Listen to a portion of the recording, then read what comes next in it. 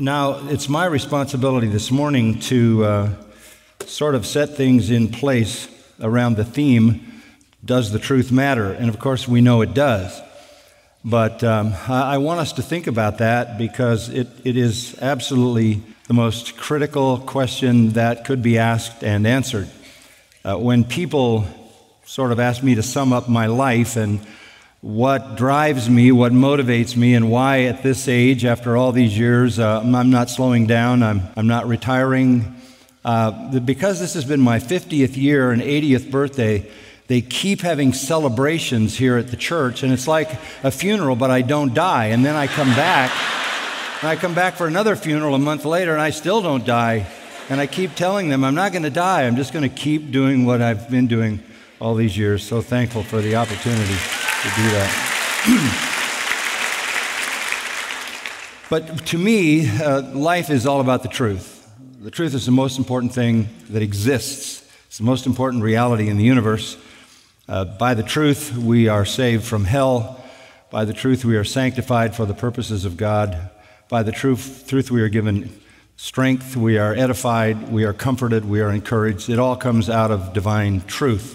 Living truth, the person of Christ who dwells within us, and written truth, the Word of God. They are perfectly in harmony. So I live for the truth. Every day of my life is to proclaim the truth, to make the truth known, to make the truth clear, to fight for the truth, to propagate the truth. That's my life in just summary fashion.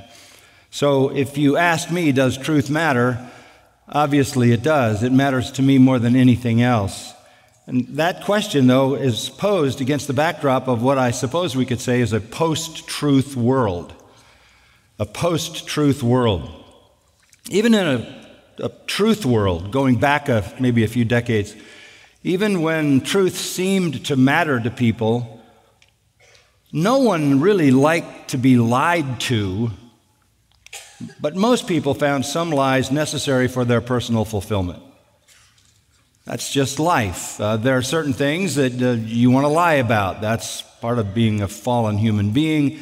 If you're a son of Satan, if you're a child of Satan, Satan's a killer, Satan's a liar, you're going to be known for lying. And everybody seems to be able to find a measure of comfort with certain lies. That was true in a truth world. In a post-truth world, the lies have now reached epic proportions to the point that you can't believe anybody who says anything. Whether you're talking to a kindergartner or a congressman, you can't believe anything anyone says because truth doesn't matter anymore. You can go to a university and you can sit in a class and you can have a PhD as a professor, and unless you're talking about some kind of hard science and obvious natural fact, natural law, you have no reason to believe that what you're hearing is actually true because truth isn't as important to this generation as certain other things like shifting power. So we live in a post-truth world. The question is not, do we need some lies to sort of cover our weak spots? Do we need some lies to find some personal satisfaction, personal fulfillment? Are there some things we need to lie about just to kind of get along and advance ourselves? That's not the question in a post-truth world. The question in a post-truth world is, why would we lie? Because there's really nothing to cover. Because everything is okay. We don't want to cover our wickedness anymore. We want to live it out. Most perversions now are acceptable. Lies have become more useful, more important, and in more demand than the truth. Which then begs the question, does truth matter? It mattered some to the pre-post-truth world, the world where people actually thought there was truth. But it still was convenient to lie. Now it's really inconvenient to tell the truth. In fact, it's offensive to tell the truth. And to call someone a liar is the ultimate offense. They need to be allowed to live in their select category of lies, deceit, and untruths. Now, there's a basic insanity in all of this, of course. In rejecting the reality of truth, you have sort of placed yourself in an irrational, rather insane situation. Because the entire universe operates on fixed truth. Absolutely. Inflexibly. Fixed truth rules the physical universe. The laws of nature, the laws of science, or better yet, the physical laws of God are inviolable. You can test them, jump off a building. Gravity will work. It doesn't matter if you don't believe in it, it'll work anyway. And we have a world of people who depend on the truth written in the fabric of the created world. Engineers, the truth matters to them. It matters to pilots, and it matters to people sitting in the back of the airplane. It matters to astronauts who have to go into space and come back based on fixed, inviolable laws. It matters to soldiers who have to plot out life and death circumstances in a real world. It matters to chemists. It matters to your pharmacist. It matters to your doctor. It matters to a surgeon. It matters to a judge. We all understand that. That is basic intelligence. That is rational thinking. That is what has been built into every human mind, according to Romans 2. We have the law of God written in the heart. And part of that law is the rational understanding of cause and effect based upon fixed laws. All rational people care about the laws of nature and science. They care greatly about them. They do everything they can to insulate themselves from the harm that violating those laws will bring. But when it comes to the moral and the spiritual part of reality, the world of sinners is eager to split that reality and believe in absolute truth in the physical world, but reject it in the moral, spiritual world. They are secure in that insanity for one primary reason, and it is this: the consequences of violating spiritual and moral law are not as immediate as the consequences of violating natural law. You could be a perverted homosexual for 30 years and still be alive. You can't jump off a 10-story building and be alive any longer than it takes you to hit the ground. Natural law's consequences are so immediate, so visible, so experiential, so rational, so obvious, that people don't argue against that. They do everything they can to insulate themselves against the harm that such a violation can bring. That's why you have seatbelts in your car. But when it comes to the spiritual realm, there's a kind of insanity that says, I can do anything I want, I can live any way I want. And because the consequences are not instantaneous and immediate, although they well could be, because the wages of sin is what? Death. Because God is a God of mercy, and God allows sinners to survive and even enjoy common grace, they somehow come to believe that they can continually store up wrath against the day of God's judgment, as Romans 2 says, and there will be no consequences. Everyone understands and everyone lives, let's put it this way, under the all-encompassing, all-sovereign authority of natural law. It is sovereign. It is without mercy, and it will bring consequences, mostly immediate, to its violators. But because people think they can get away with sin and evil behavior and immorality, and they can live with lies and deception, our society is drowning in that. This has become, frankly, for us, a comfortable norm. In fact, it's so normal to violate the moral and spiritual laws of God that our nation is making laws to protect those violations. Moral and spiritual law is violated, starting with children who are being told at the ages of 4 and 5 that they may not be a girl when they are a girl, they may not be a boy when they are a boy, and they need to have some transgender treatment. All the way to the unbelievable advocacy of abortion from an entire party in the United States. The real terrorists in America didn't hit 9/11. The real terrorists in America are people who advocate abortion. They massacre the creation of God continually. The whole society, I think, has sort of arrived at the cynicism of Pilate, who said, "What is truth?" cynically, and then walked away before he had an answer. The Russian grand chess master by the name of Kasparov made an interesting statement. He said this: "The point of modern propaganda is not only to misinform or push an agenda, it is to exhaust your critical thinking so as to annihilate truth." This culture is making critical thinking an exhausting battle. They just continually hit us with a barrage of lies and deception, with the notion that they can wear out our will to fight. And it works. It works in the culture for the unregenerate who are falling into that kind of insanity. It even works in the church as supposed church leaders and pastors cave in to the demands of certain sins in the culture. This post-truth ideology really flourishes, and this is an important thing to note, when it is empowered by a group identity. If you have one sort of loose cannon running around like Chicken Little saying, "The sky is falling, the sky is falling, the sky is falling," you sort of laugh at Chicken Little.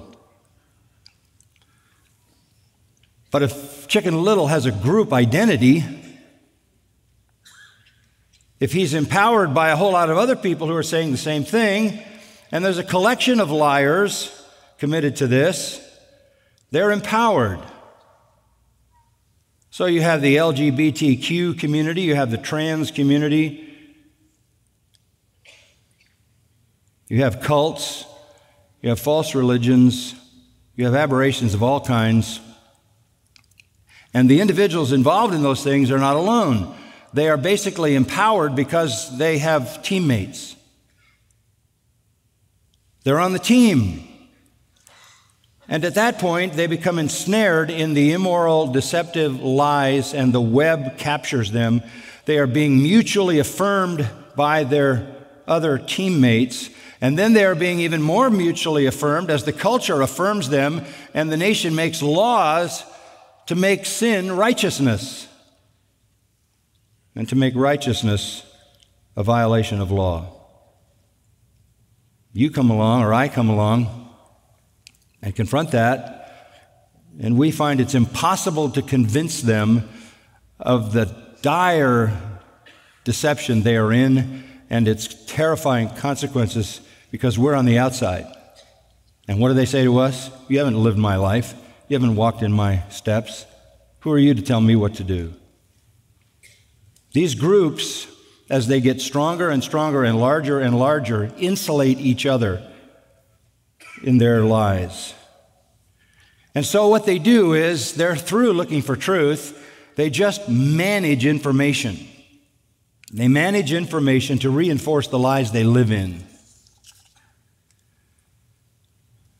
Poet Thomas Gray, you remember, I'm sure, he wrote this: "Where ignorance is bliss, it is folly to be wise." Where ignorance is bliss, it is folly to be wise. That's the culture we live in. Ignorance is bliss. If you show up as the one who is wise, you become the fool. Satisfied with lies and satisfied with deception, this generation is content in their ignorance and cannot possibly imagine judgment is looming over their heads. Ignorance of moral truth is deadly on a temporal level because built into immorality are its own consequences. As Paul said, when you commit sexual sin, you sin against your own body. But ignorance of spiritual truth is even more deadly because it is deadly not on a temporal level, but on a spiritual level and on an eternal level. Now, the Word of God, biblical truth, is to this generation odious, if not obscene. If you have a culture of lying people trapped in deception, and those who want to accommodate that deception, basically they are lovers of lies. Divine truth comes to them, and it appears to be narrow, and maybe that's the best that could be said about it. It appears to them arrogant, intolerant, unloving, judgmental, exclusive, and offering nothing but some kind of bondage. Plato is once attributed to have said this: no one is more hated than one who speaks the truth. So in a post-truth world, no one is more hated than those who speak the truth.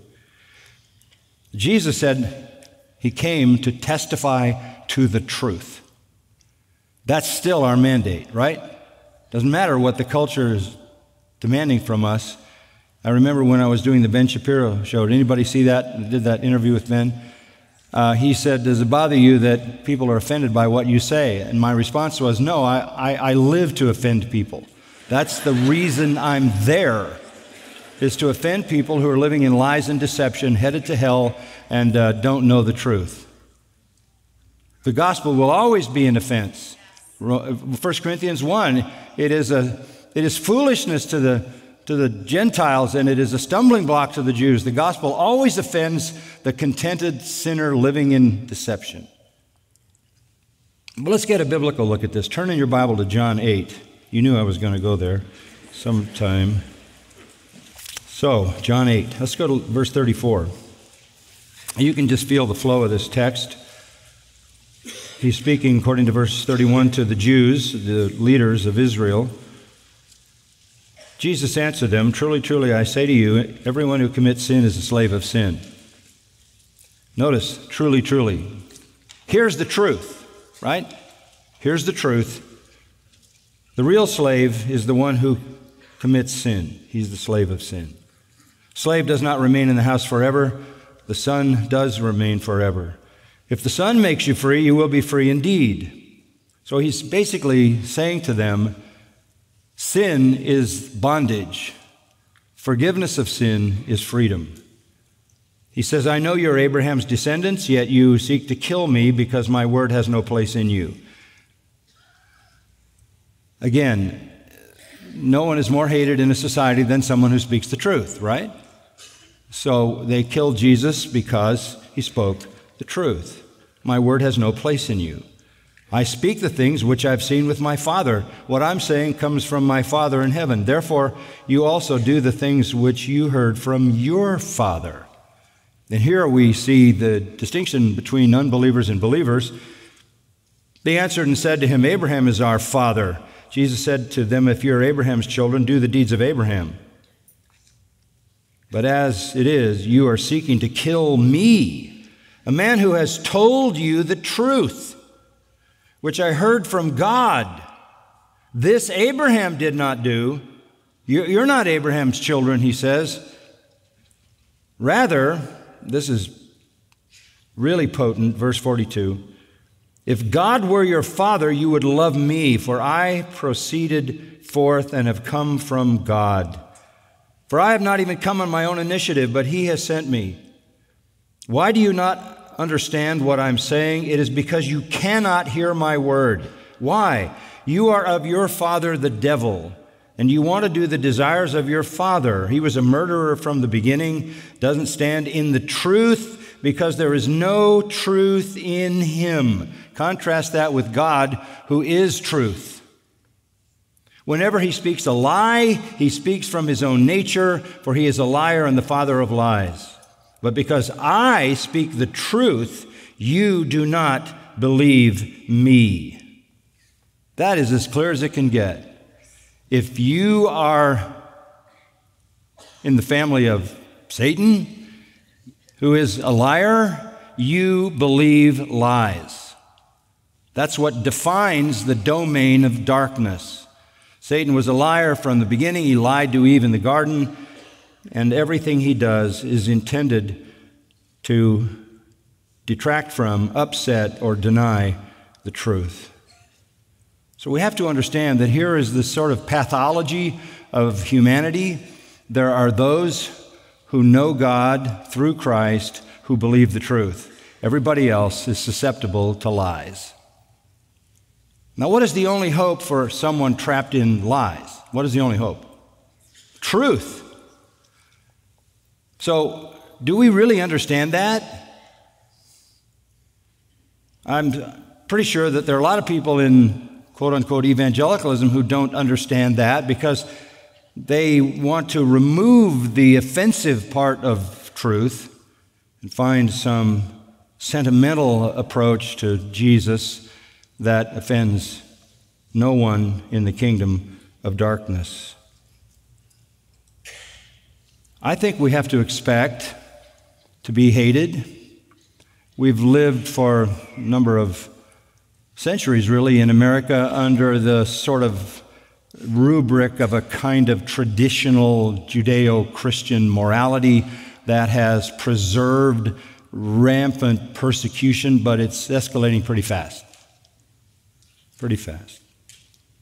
And we're on the outside, and we're now talking to all these identity groups, these groups of collective sinners who are reinforcing their sin, and we're speaking to them from the outside the truth of God, and they hate it. They hate it. So I think Christians are going to be increasingly marginalized. Increasingly marginalized. If they speak the truth. If they cower and don't speak the truth, they may escape some earthly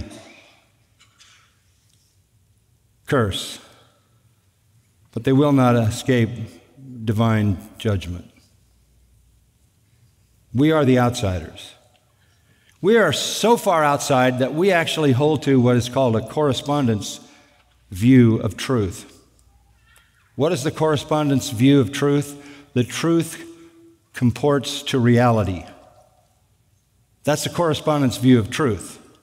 You're looking at me, I'm me, this is a suit, this is a tie, this is a microphone. That's a correspondence view of reality. There are new views, non-correspondence views of reality. But one of them is called fabulism. Fabulism?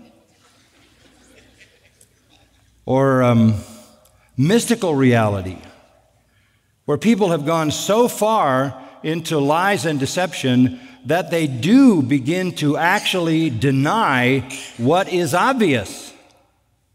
I mean, that explains the entire transgender movement. That is insanity.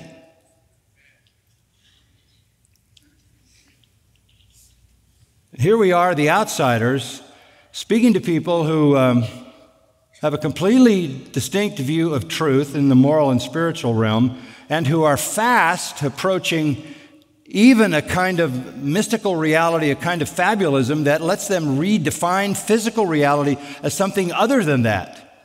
That's not new. That's Will James, other philosophers. We say truth conforms to reality. Truth is reality. And we're just telling you reality. Reality in the physical world, you're more prone to believe. There's reality in the spiritual realm. How do we know that? Because it's revealed on the pages of Scripture from the author and the creator. Now, what happens to a culture when they abandon truth? Let's look at Romans 1. This passage, you have to find yourself going back to quite frequently if you're trying to understand culture, the world in which we live. So let's look at verse 18, Romans 1.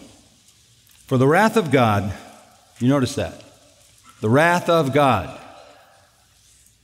is revealed from heaven against all ungodliness and unrighteousness of men, and here specifically, who suppress the truth in unrighteousness. Underline that. That's critical. The only reason people suppress the truth is because it speaks to their unrighteousness. It's not rational to suppress spiritual truth. It's not rational to suppress moral truth.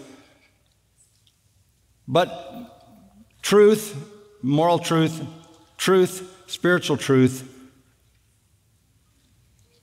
attacks their sin, exposes their categorical deception.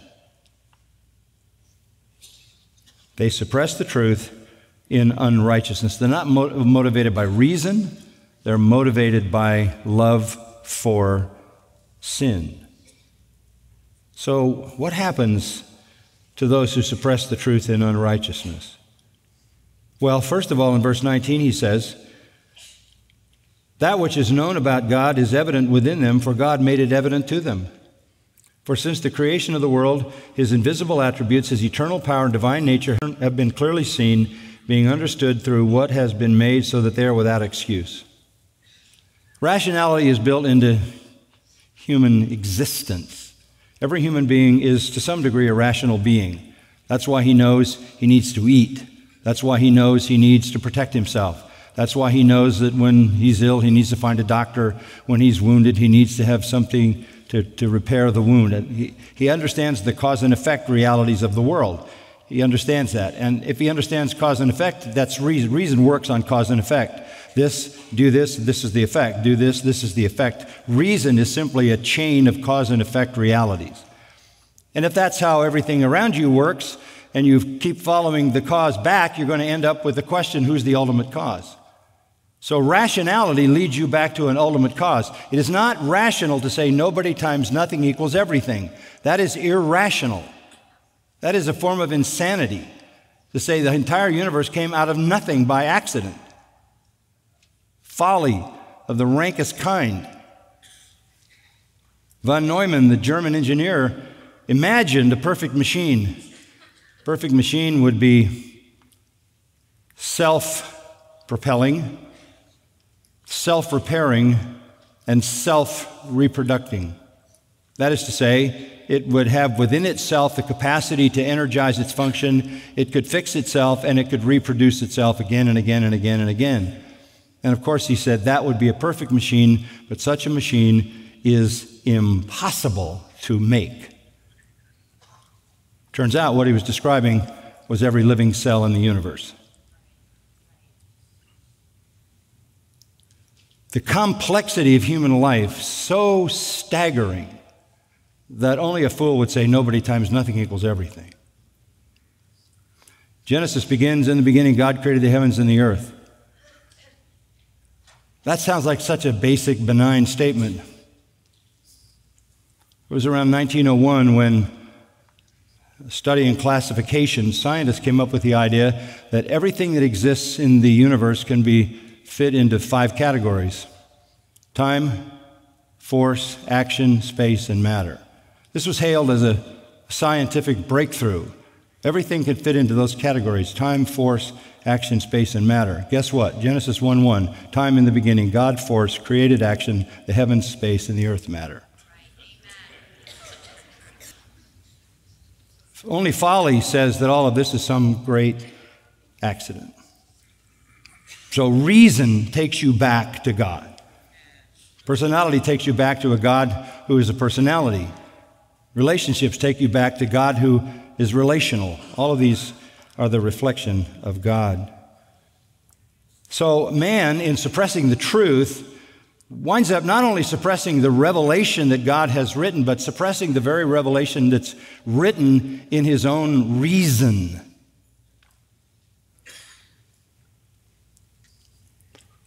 Verse 21, even though they knew God, historically speaking, it's impossible not to come to an ultimate cause. You have to go against what is obvious and true. They did not honor him as God or give thanks. But they became empty in their speculations, and their foolish heart was darkened. Professing to be wise, they became fools and exchanged the glory of the incorruptible God for an image in the form of corruptible men, birds, four-footed animals, and crawling creatures. Do you know why? You know why they turned from the true God historically through all of human history to bugs and animals? Because they don't have any moral requirements. So you're trying to get rid of God because you want to get rid of the lawgiver, because you don't like the notion that his law speaks against your unrighteousness.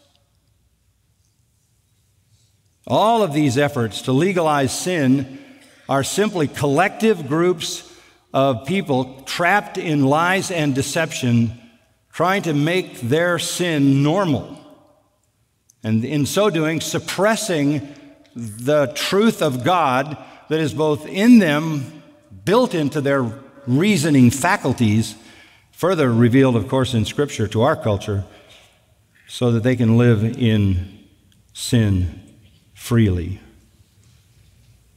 They say they're wise. You can get a PhD in this kind of folly, but you're still a fool. So they exchange the glory of the incorruptible God for an image. They make their own gods so that they can make their own gods into their own image, and those gods don't require something of them that violates their principles. So what happens, and by the way, this perhaps needs to be explained a little bit further. The wrath of God, there's all kinds of ways to look at that. There is God's eternal wrath, that's hell, right? Forever. There's God's eschatological wrath. That's the wrath of God unleashed on the world at the return of Jesus Christ and all the preliminary judgments described in Revelation chapter 6 through 19. There is, I guess, what you call sowing and reaping wrath. Whatever you sow, you reap. There's consequential wrath. You behave in a certain way, and there's built into that kind of behavior consequences. There is cataclysmic wrath. We had a fire on Friday. Some people died.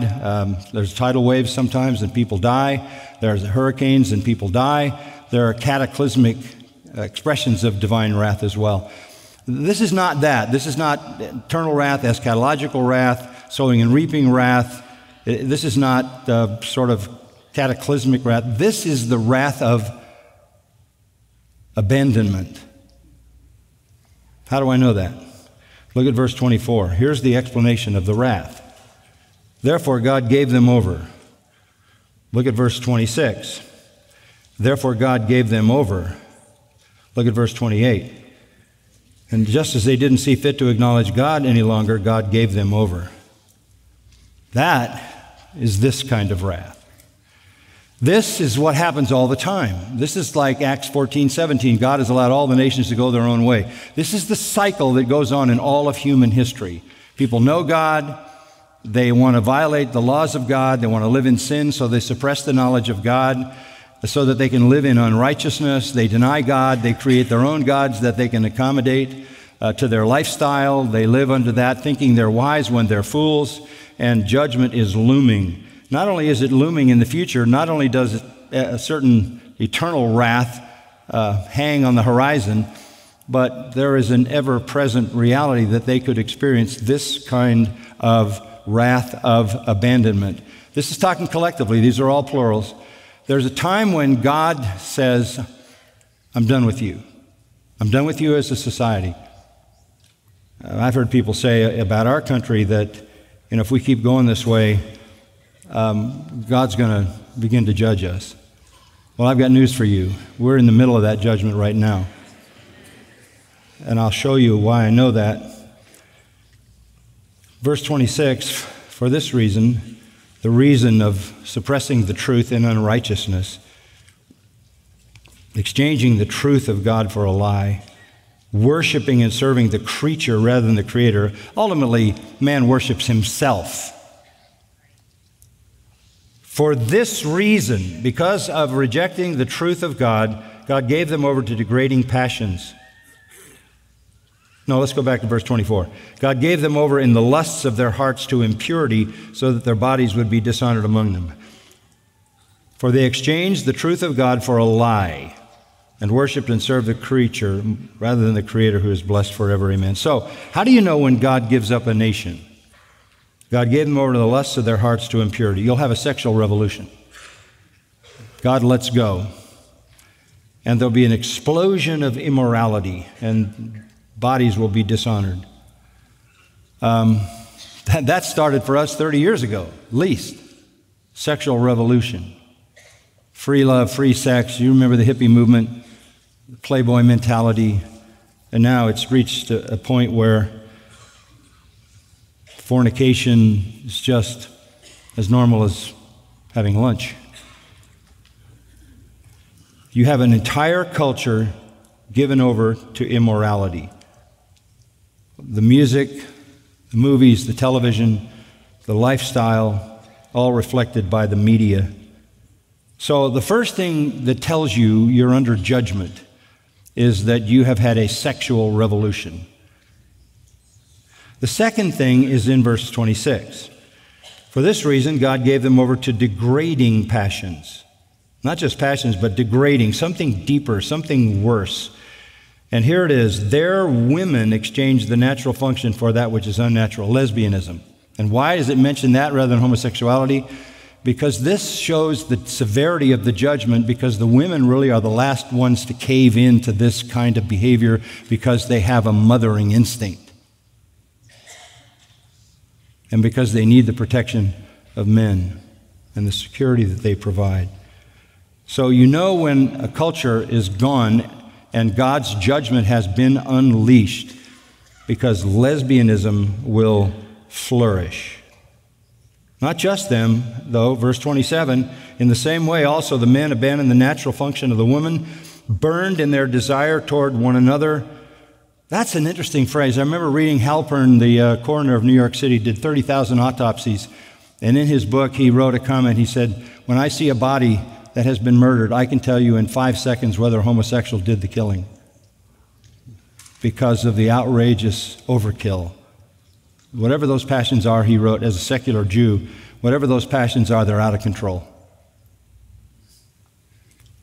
When the society is given over to degrading passions, women with women, men with men, verse 27, burning in their desire toward one another, like the Sodomites, remember, who wanted to rape the angels in Genesis 19? Men with men committing indecent acts and receiving in their person the due penalty of their error. What's that? AIDS, other venereal disease. So, how do you know when a nation is under divine judgment? There'll be a sexual revolution followed by a homosexual revolution. This is indication God has abandoned a culture. That's not the end. Verse 28. Just as they did not see fit to acknowledge God. See, every one of these is because they rejected the truth of God. This one, God gave them over to a depraved mind. What is a depraved mind? It's a mind that doesn't function. It's insanity. And there we are again. I used to wonder, what is that insanity going to be? It's when you're a man and you think you're a woman. That's insanity. Or when you're a woman and you think you're a man. That is insanity. But this insanity has now been codified in our culture as legitimate.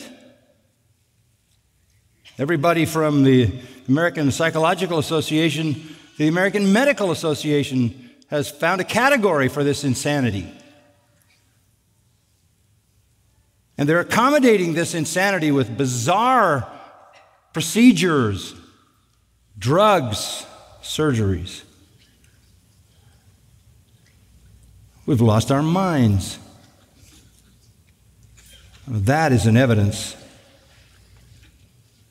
of the judgment of God. Given over to a mind that doesn't function is what it says, to do these things which are not proper, those things. This is the Jerry Springer show.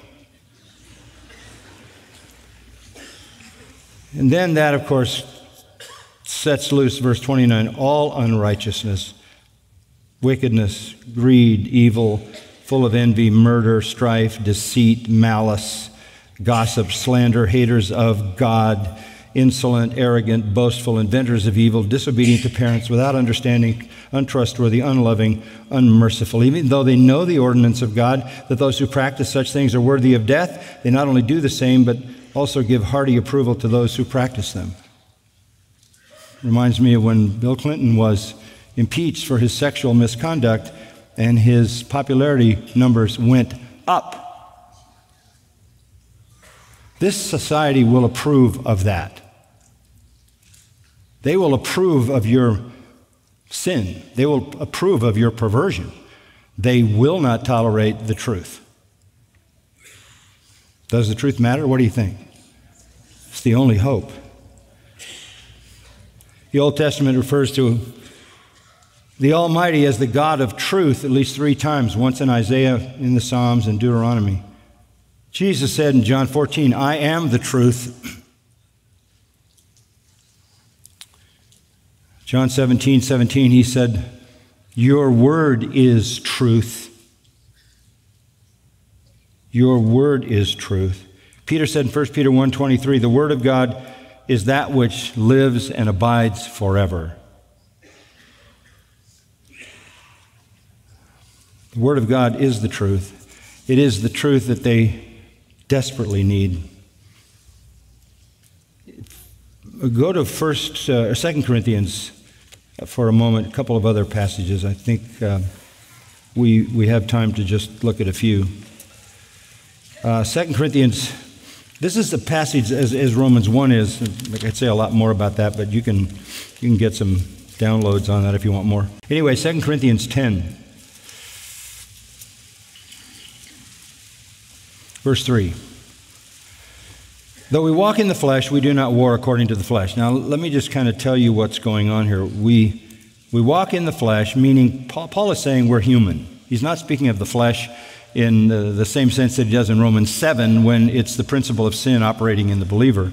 He's saying that we're human. We are human, but we don't war according to the flesh. We can't go into spiritual battle with human weapons. That is so very, very important. We can't use human weapons. Verse 4, the weapons of our warfare are not human.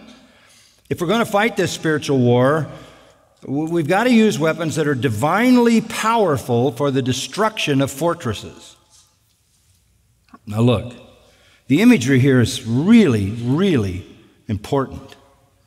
The picture is of believers who have this formidable task of bringing down fortresses. Okay, these are not, paper houses. These are fortresses made out of stone. A fortress in the ancient world, some of them that were around during Paul's life are still there. So what is spiritual war? It's not chasing demons. It's bringing down fortresses. And we don't have any human weapons to do that. You can't come up with a strategy for that. You can't come up with a marketing technique for that. You can't use rock and roll to do that. You can't be a pragmatist and bring down these massive fortresses. You can't use human weapons. What are these fortresses? Verse 5. Verse 4 says, we need divinely powerful weapons for the destruction of fortresses. What are they? We are destroying speculations and every lofty thing raised up against the knowledge of God. There you have the definition. What is a fortress? It is any anti-God speculation. Any anti-God, and the word speculation is logismos, it means ideas. It could mean philosophy, psychology, religion, any complex of ideas. So what we are doing is we are, in this spiritual war in which we engage, we are going after the complete destruction of fortresses. The word fortresses is the same word for fortress, same word for prison, same word for tomb. So people in their identity groups and their categorical, ideological sin groups are fortified, right? They're fortified. They're resistant. They're fortified. Their fortress becomes their prison, and their prison becomes their tomb. So what is our responsibility? We can't attack with some kind of silly human strategies. We have to destroy ideologies.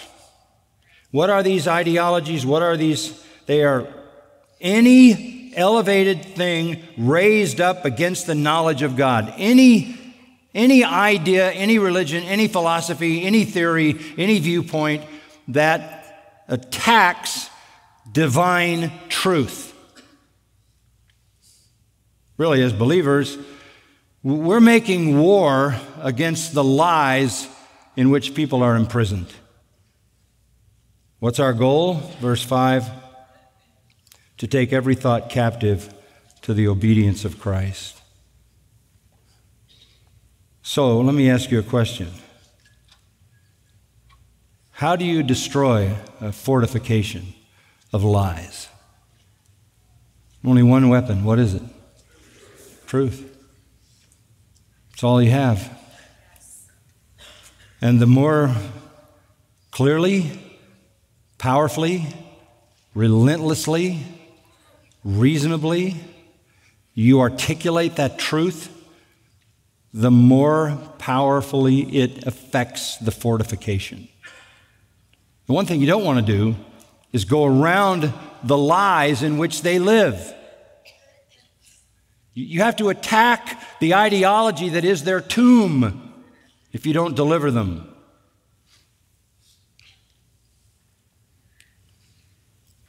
Of course you're going to offend them, but no more than you would offend somebody in a burning house if you grabbed them and yanked them out the front door before it collapsed on them. Because that's what Jude says exactly. Snatch them out of the burning. This is the spiritual war we're engaged in. It's a war to assault lies. So let me make it real simple. The premium is on how well you know what? The truth. How well you know the truth, and how bold you are to proclaim that truth.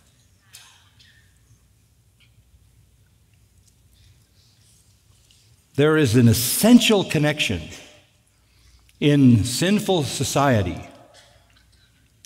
between sin and lies. And as long as people can sustain their lies, they can sustain some self-justification for their sins.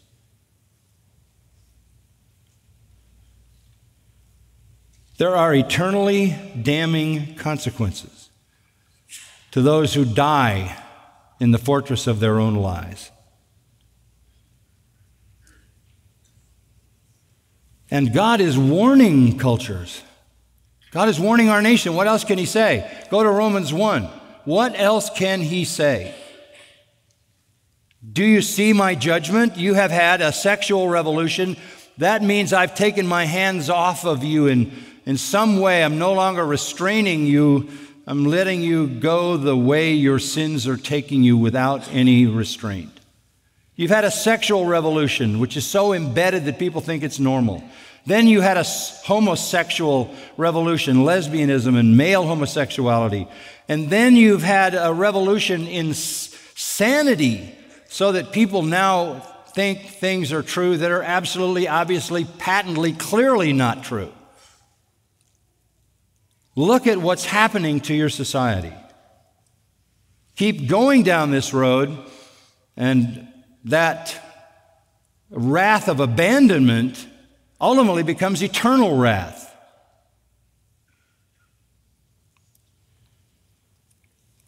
It's almost as if we're standing at the gates of hell warning people, you can't keep going that way. And God has warned our entire culture. The election coming up next year is a referendum, really, on divine wrath. A referendum on divine wrath. All the things that mark wrath, insanity, immorality, and homosexuality, are points on the democratic platform to make sure they're protected. Wow. So they're trying to protect this nation from being delivered from divine wrath. How bizarre is that?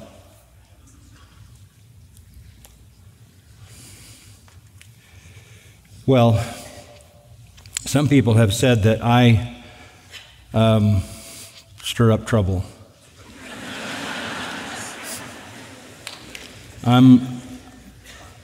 I didn't write this, I just deliver it. I'm the mailman. But I will fight,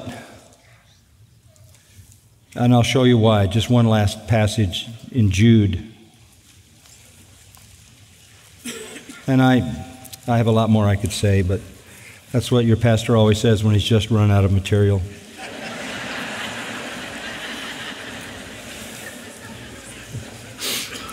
So in Jude, and I've been asked this, why do you fight? Why don't you just relax? Why don't you just calm down? One day, Patricia, my wife, said, why don't you just write a book that everybody likes? So I said, okay, I'll write a book on the love of God, and I did, and nobody liked it.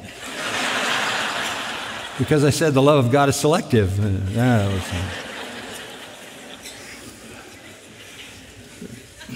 In Jude, a slave of Jesus Christ and brother of James. That's interesting, isn't it? Because he was half-brother of Jesus, but he didn't throw that around. To those who are the called, beloved in God the Father, and kept for Jesus Christ, may mercy and peace and love be multiplied to you. Beloved, while I was making every effort to write you about our common salvation, I get that. You know, I wish that were the case, that I could just come here this morning and stand up and talk to you about our common salvation. I'm thankful for the opportunity to do that, to relish the glories of God's grace in our redemption. But Jude said, I really was making every effort to write to you about our common salvation. It's as if Jude had one agenda and the Holy Spirit had another one, and the Holy Spirit one. I felt, however, the necessity to write to you, appealing that you contend earnestly for the faith which was once for all handed down to the saints. For certain persons have crept in unnoticed, those who were long beforehand marked out for this condemnation, ungodly persons who turn the grace of our God into licentiousness and deny our only Master and Lord Jesus Christ. You have to fight. That's a mandate. Earnestly contend for the faith. Luke 18:8 asks this amazing question. When the Son of Man comes, will he find faith on the earth? Are there going to be any believers left? Because of the impact of false teachers.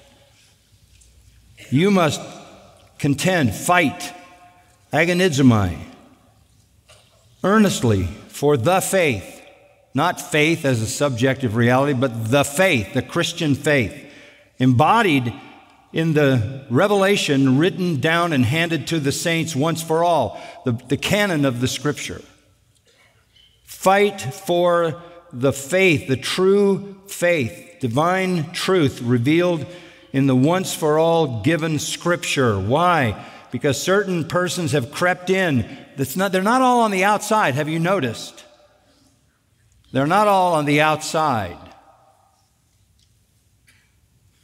I noticed this morning that the segment of the Methodist Church decided to have an amiable split with those who wanted to retain LGBTQ people in leadership. How could you have an amiable split with that? They're not only in the church, in many cases they've taken over. And there's something very interesting here. They are beforehand marked out for condemnation. Look, these false teachers, God knows who they are. They already are doomed to hell. They are ungodly persons. And here's what they do in the church inevitably. They turn the grace of our God into licentiousness and deny our only Master and Lord Jesus Christ. They deny God's rule in life. And they deny the lordship of Jesus Christ. I was shocked the other day. to read a tweet from a young pastor that I know. This is what he said.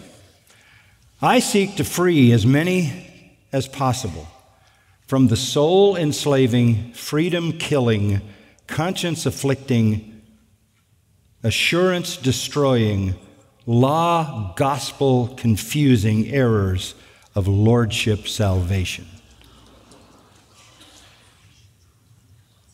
It's exactly what Jude is talking about. And why does he pick on antinomians? Why does he pick on them? Because inevitably those are the people who operate in the church. They come in and create a kind of Christianity that does not denounce people's sins. You render no service to them by coming up with something like that. What that proves to me is that he has defined Christianity by the law. Antinomians are no different than legalists because they define Christianity by the law. A legalist says, I'm a Christian because I keep the law. An antinomian says, I'm a Christian because I don't keep the law. But in either case, you're defining your Christianity by the law rather than saying I'm a Christian because I love the Lord Jesus Christ. I define my Christianity as loving Christ. When Jesus said to Peter, I need to restore you, he didn't say, will you keep my law? Will you keep my law? Will you keep my law? He didn't say, will you be free? Will you be free? Will you be free? He said, do you what? Do you love me? Like, I don't have a sign in my house. I haven't had one there while we raised our family. Don't hit the kids. Don't smack your wife. I don't need that sign.